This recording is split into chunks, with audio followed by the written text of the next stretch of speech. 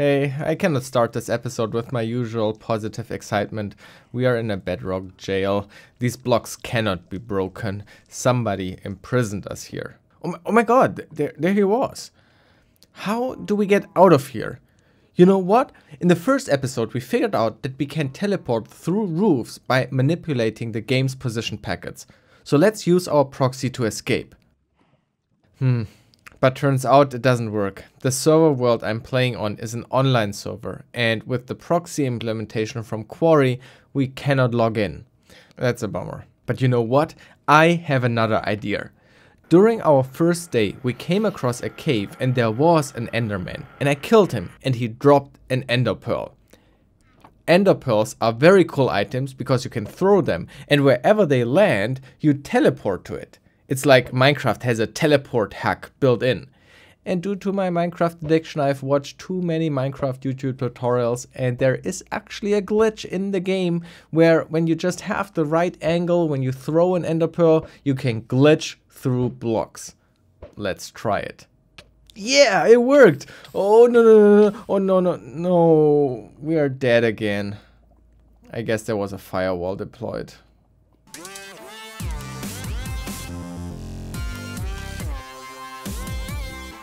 Oh man, this is bad. Now we don't have an Enderpearl to escape anymore. But I don't give up. I have an idea. Let's see. I need a pickaxe and maybe a shovel. And luckily I just had enough iron to make another pickaxe. So I was thinking, the house had missing walls and the walls are now bedrock. So when they added the bedrock, maybe they forgot the floor? Let's see. Oh, looks like they started to or tried to place some bedrock, but it clearly is not complete. Looks like my theory is correct. We can just dig down and escape. I don't know, I guess there's a sandbox jailbreak metaphor here. The implementation just forgot one important attack surface. We found it, broke out. Also, I wanted to go caving anyway, so let's look for some iron, coal and diamonds. My mood is already increasing again. After a bit of digging, I hit a first cave. Nice. Looks like up there is another entrance for it, but let's go deeper. And there's the first creeper. Looks like I'm rapping, no problem, I'm attacking. No, let's stop that. I quickly found coal and started to mine as much as I can, and of course I also found iron. We are still high enough for those ores. As you probably know, in the new update, coal only generates higher up and not deep down anymore. And of course we keep running into other mobs. The skeleton even had an enchanted bow. Unfortunately it didn't drop it for me. Keep mining, coal, iron, and keep killing mobs. Eventually I reach a depth where the stone changed deep slate, which means we are slowly getting into diamond territory. But found some gold and copper. It's good to have copper and gold, but it's not that important. Iron and of course diamonds are a lot more interesting for me right now. Though actually redstone is also awesome. Redstone is basically the electricity of Minecraft, and we definitely need more of it to build automatic farms in the future. I also came across some lapis lazuli, which we need for enchanting our tools later. Down there is some lava and water. That should be a good depth to find diamonds. Oh, over there! There we have diamonds, but first we have to take care of the zombie. My diamonds, go away! This is going well. We found our first diamonds. I continued looking for more and eventually stumbled into this amethyst geode. Nice to bring some of that back up as well. And by the way, the blocks where the crystals grow, they look a bit different. We want to expose all sides of them because then we increase the amount of crystals growing. Later we can come back and harvest even more. Cool. You know, the whole time while I was looking for the ores, I kept thinking about cheating. And I'm really curious how you think about it. So let me share some thoughts and then comment below what you think. So we looked at the protocol and figured out how to manipulate packets, and with that we were able to teleport through roof blocks. I guess most people would say, yeah, this was game hacking. But at the beginning of this episode, we used an in-game item, Enderpearl, threw it in a specific angle and glitched through the roof, essentially teleporting through the roof as well. Even I called this a glitch and not a hack, but is it also cheating? Using Enderpearls for glitching through bedrock roofs, for example to go on top of the nether roof, it is generally seen as a trick to use in the game, and I don't get the feeling that the community sees that as really cheating. Though still, I don't think that this behavior of Enderpearl is really intended. It can be seen as a coding mistake that gets exploited. And by the way, I love game glitches, bending the rules of the system, finding behaviors the original developers did not intend and exploiting them. That's 100% the spirit of hacking. And glitch speedruns are my favorite category. But yeah, there's still something different between using technical solutions like manipulating game packets versus abusing something in-game.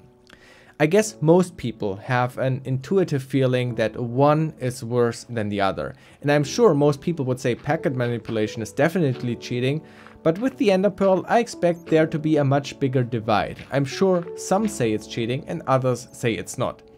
And so this depends on what your definition of cheating is. But now let's think about mods. Client mods. Right now I'm playing with Optifine. It's a graphics optimization mod which makes everything look just a bit nicer. It can be used to get crazy graphics, but I just like to tweak it every so slightly so that it still feels like original Minecraft. But it also enables light from torches held in my hand. Usually these caves around me would be very dark if I don't place down the torches, but this mod illuminates everything around me. It makes sense I'm holding the torch in my hand, maybe it fixes a shortcoming of the original game, but the original game doesn't have it. So maybe this goes against the spirit of the game, and thus it is cheating? I think it totally depends on how strict your definition of cheating is. And of course you can extend this. What about adjusting the brightness in the game settings? I guess that's still technically the game, but what about the brightness of your monitor? That's a technical outside solution. Though I guess seeing better in the dark is not that bad, but what about building? Minecraft is about building, and the game has certain rules about it. So what about mods that help you build?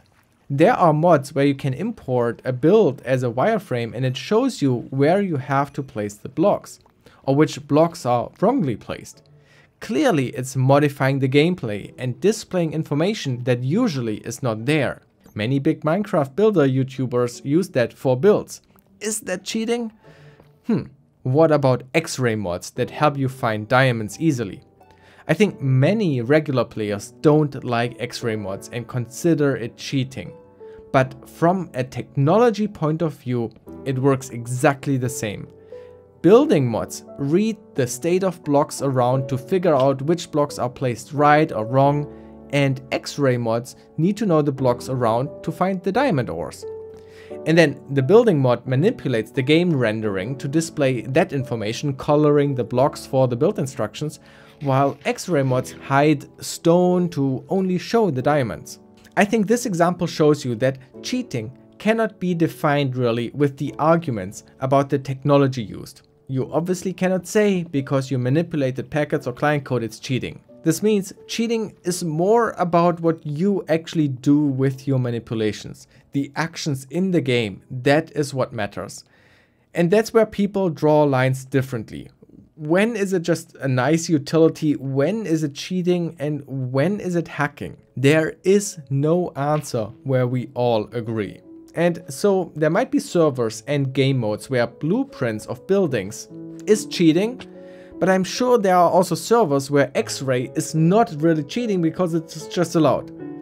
So whether your actions are bad and malicious and whether you cheated or not depend a lot on the context, and often it's up for debate. So what do you think? Also, I want to mention that I love Minecraft gameplay. Just because I can cheat doesn't mean I want to. I mean, I'm the admin of the server. Anytime I could use the Minecraft console to give myself 100 stacks of diamonds. But I don't do that. I'm down here mining. I want to play the game in a certain way. And cheating in that way would ruin the game for me. So I intentionally choose to not do that. And I want to remind you of what I said in the first episode. Because I don't want to ruin my own game, you should respect how others want to play the game as well. Don't cheat where it negatively influences others. Don't be an asshole. And as you can see here, you can cheat in your own game to learn and make up your own adventure without bothering anybody else. Anyway, speaking about cheating, we just learned that client mods can be used for cheating. I guess we should look into them. Though I have no clue how to write my own mod, so of course I just went on YouTube and looked for some tutorials. I ended up setting up the Fabric example mod in IntelliJ, just create a new project from version control with the GitHub URL, and then we have to wait for a bit to Gradle to do its magic. Here's the folder structure. You can find an example mod main and an example mixin. This mixin is printing an example line. Let's test it. In the Gradle menu under Fabric, we have Run Client. This will compile our mod and then launch an offline client. You can ignore the authentication error and go back to the actual log output. And eventually Minecraft started and we see our line printed. So what do we do now? I thought we have used a proxy to look at packets before, so let's try to write a mod that can print all the packets. Of course, I'm not familiar with writing Minecraft mods at all, so I have to find a place to copy and paste code from. And to be honest, maybe I looked at this shulker dupe mod and stole some code from there. This is an interesting exploit and maybe we look at it closer another time, or feel free to analyze it yourself. It's good practice. It's the same in normal IT security. It always is very educational to understand existing or even fixed vulnerabilities. This way you build a foundation so you later can create your own stuff. And this code is actually pretty clean and easy to understand, so for me to learn how Minecraft hacking works, to be able to write my own code, it was really helpful to look at this project. Anyway, in there I found a client connection mixin, which seems to be related to sending packets, so I took that as a starting point. The red class names have to be imported, IntelliJ helps us with that, and I rip out the packet code here that I don't need. Instead, I just want to print the name of the packet that is going to be sent. To add this new mixin to the mod, we have to go into the mixins JSON file and register it. And then we can execute run everything. It takes a moment for Minecraft to start, and then I join my local test server and see in the console we are printing a lot of position and look packets. It works. This is the same information we also had from our proxy. And so I have a question. When you saw the first episode where we looked at the Minecraft traffic with a proxy, was that hacking? If yes, does that mean writing this basic Fabric mod is also hacking? Well, the lines are blurry. That's my whole point. Anyway, when I was looking at this code the first time, I was wondering, what does mixin mean? And how does it work that apparently this code is somehow injected into the client connection class? Let's look at the class. So this is a class from the Minecraft game and IntelliJ decompiled it for us. Here is the send method. But how does this work? How does our send method get called or apparently injected into it? I don't understand. It seems to have to do with this mixin stuff, right? So let's just read the code. That's how we learn, right? With control and clicking on a class, we can go there, inject, but it's just like this interface stuff. There's no actual code there. Maybe this add class is more useful? It does say here something about opcodes, but still no actual implementation. Maybe it is this mixin class here itself? Also no clue. Tell me, what are you doing? Where is your code? So from what I understand just by using it here, this mixing stuff I would maybe have called hooking. I mean, I'm coming from another area of IT security or game hacking, and from my past experience, I would have called this hooking. Somehow we hook this send method, and so when I replace mixin in my head with hooking, this code looks less scary to me. I understand that mixin has some kind of meaning, why it's called mixin, but to me it's hooking. I don't care, I call it hooking. Anyway, I continue my quest trying to figure out how they do it. Mixin seems to be part of SpongePowered, so I joined their Discord and asked questions, and shout out to Silk and Mumfrey and some others on the Discord. They answered lots of my questions and helped me understand it. And it turns out Mumfrey is the magician behind mixins. This person is crazy. You will understand in just a moment why. Anyway, they also pointed me at some resources to read. First of all, there is this Fabric mixin tutorial, which has some very basic examples what you can do with mixins. If you specify inject into the method foo at the head of the method, your code will be injected and executed at the start of the method. If you specify tail, it will be executed at the end of the method.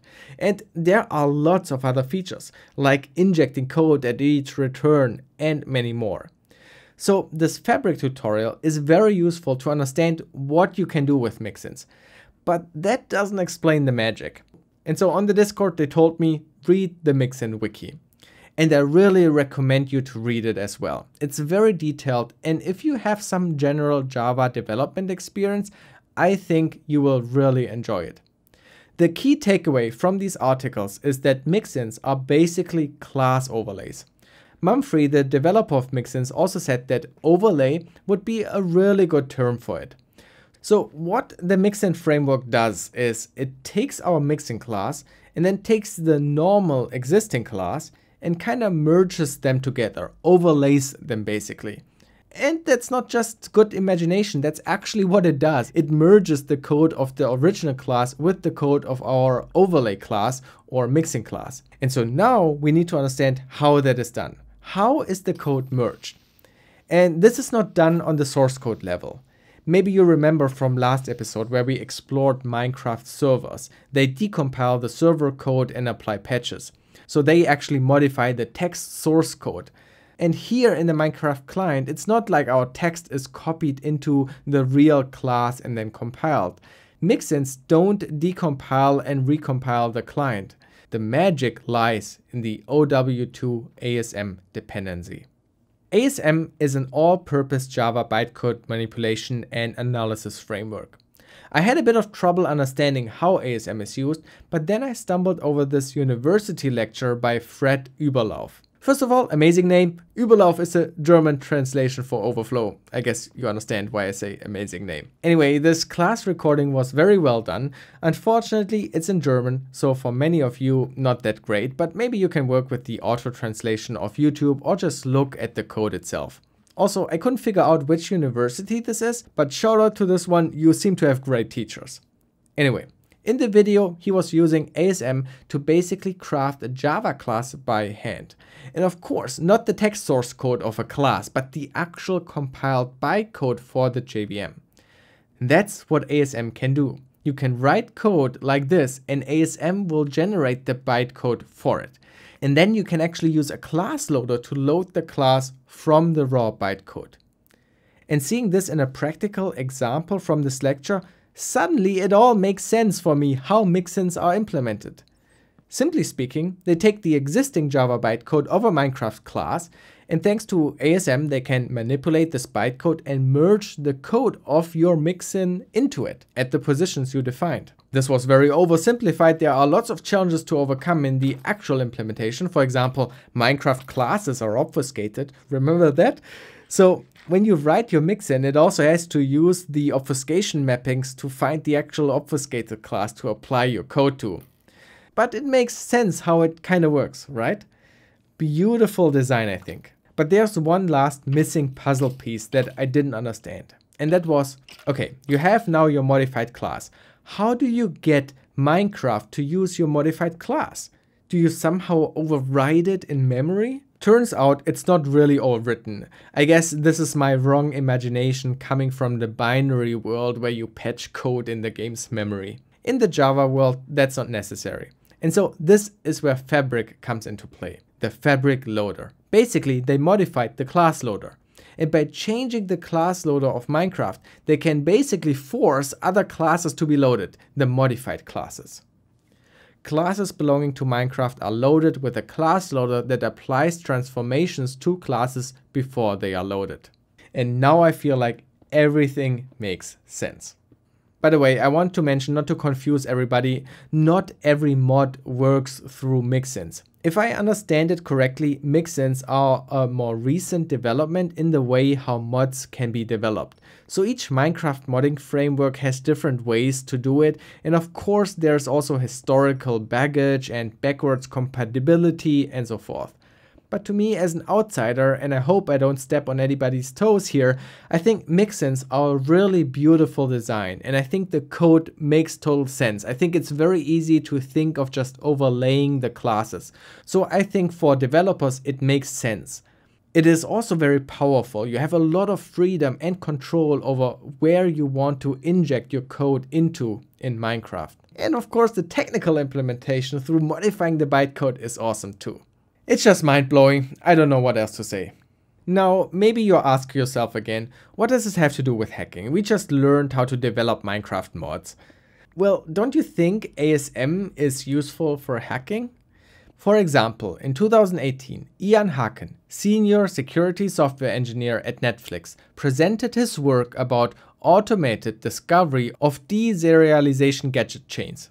He developed this tool, Gadget Inspector. This project inspects Java libraries and class paths for gadget chains. Gadget chains are used to construct exploits for deserialization vulnerabilities. And guess what? How is that implemented? Gadget Inspector primarily utilizes the ASM library for Java bytecode inspection and builds upon its instruction visitor framework to perform symbolic execution. And to be honest, a lot about Java deserialization vulnerabilities are still a bit of a mysterium to me.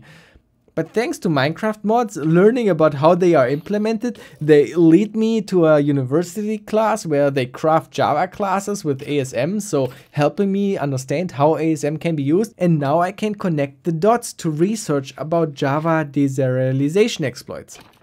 That's how I learn stuff, and that's why I love doing this. Alright, our inventory is full. I really want to get back to bring what we found to safety. And not sure if you noticed, I got lost and didn't know how to get back. So I just decided to dig to the surface. We were actually really close, but it was night and so there were still monsters around. And holy crap, so this is how the bedrock prison looked like? Okay, looks evil. Let's check it out. Interesting design, I would say. But hey, look over there. Those were materials we found, for example, in the jungle, but I thought we lost them when we died.